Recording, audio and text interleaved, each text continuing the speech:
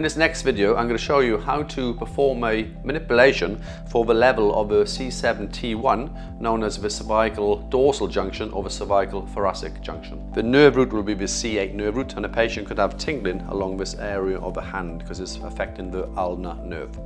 So I'm going to use my MCP joint, coming down towards the transverse process, coming down towards the C7-T1 area in here, and I'm going to side bend towards and rotate away.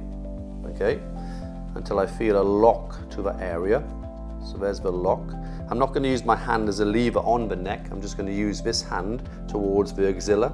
So my right hand is going to thrust directly through the transverse process. Take a breath, breathe in. And as she breathes out, I'm going to come in, I'm going to lock, lock, lock, and thrust, and a nice little cavitation just on our left side. If you are a therapist and you would like to learn some of these techniques, then simply click the link in the bio.